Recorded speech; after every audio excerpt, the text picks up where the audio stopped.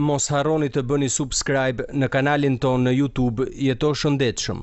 Pas 10 vitesh martese, divorcova gruan time për një vajzë ëndrash, por fundi nuk ishte ai që desha, më theri në zemër.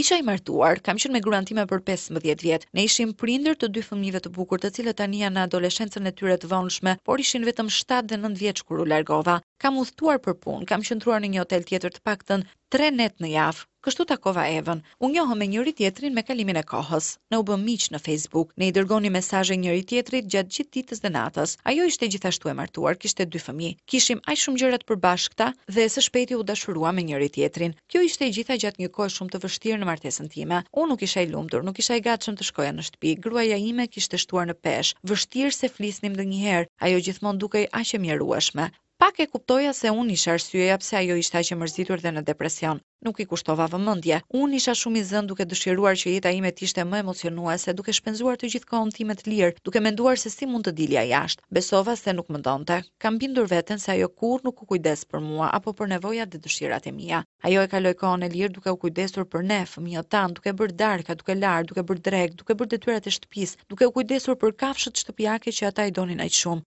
Miqtë e tyre, punët e tyre në krye të gjithave. Sa herë që fliste me mua, gjithçka që dëgjoja ishin ankesat dhe të qarat e saj. U zhvendosa në një krahin tjetër me Evën. Tani ish gruaja ime mori kujdestarinë e fëmijëve tanë. I shih ata çdo fundjavë. Eva dhe unë kishim një jetë mrekullueshme seksuale. Një lidhje që unë besoja se kurrë nuk kam pasur me ishin tim. Kishte një rreth të madh shoqëror. Familja ime e donte, fëmijët e mi e pëlqenin atë, por ishi im u ndje tradhtuar, e urreja dhe më shumë. Ajo kurrë nuk kujdesej për mua apo lumturinë time. Unë kisha Evën dhe një jetë krejt re, dhe kjo ishte fantastike. Ne ishim së bashku për rreth 6 apo 7 vjet, por kurrë nuk u martuam. Besonim se martesa nuk ishte gjëja jon. E kuptova se humba gruan që krijoi shtëpinë dhe familjen time të parë. Kuptova se nëse do ta kisha trajtuar ish gruan time siç trajtoja Evën, martesa jon do të kishte lulëzuar. Nëse nuk do të kisha qenë negativ për të dhe marrëdhënien tonë me familjen dhe miqtë e mi, ata nuk do të kishin qenë kaq negativ ndaj saj dhe ajo nuk do të rriqej dhe do të largohej. Ajo u bë dikush që unë e binda veten që nuk e njihja më, as nuk e njoha, sepse kurrë nuk i dhash asaj kohë, dashuri dhe vëmendjen që ajo dëshironte dhe meritonte. Por unë kam gabuar.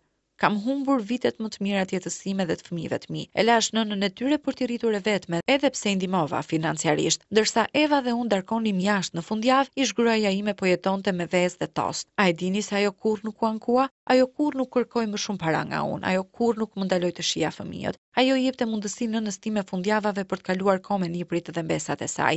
Më lejoi të vazhdoja jetën time me Evën megjithëse ajo duhej ta kishte vrarë atë. Ish gruaja ime qëndroi vetme për 8 vjet. Ajo doli, por nuk u përfshi në asnjë lidhje. Ajo në të vërtetë qëndroi vetme që të përqendrohej tek fëmijët tanë. Dhe pastaj erdhi dita kur takoi Craig. Unë kurrë nuk mendova se do të ndjesha kaq keq kur e mora vesh. U ndjeva xheloz. Edhe unë u ndjeva i zemëruar dhe ndoshta i tradhtuar. Ajo u zhvendos me Craig së bashku me fëmijët e mi. Ajo krijoi një shtëpi të re, një familje e re me fëmijët e mi. Ishte një pilul shumë e hidhur për t'u gëlltitur. Më në fund kuptova se si ndjej gjatë gjithë këtyre viteve. Kam parë nëpërmjet Facebookut dhe përmes bisedave me miq tanë të vjetër të përbashkët se si Greke trajton ato dhe fëmijët. Fundjavat e tyre i shpenzonin në plazh. Ata shkuan në burg, ata shkuan në Mauritius, ku ai propozoi për martesë dhe ajo i tha po. Ata u martuan. Vajza ime ishte një nuse, djali im ishte një dhëndër. Prindrit dhe vëllai Craig i mirëpritën ish gruan dhe fëmijët e mi në familjen e tyre. Zemra ime u ndjesi e rrëmbyer. Duhet kisha qenë unë. Sot jetoj vetëm dhe ende shoh fëmijët e mi her pas here. Ata janë më të mëdhenj tani dhe e mbajnë zemërimin ndaj meje.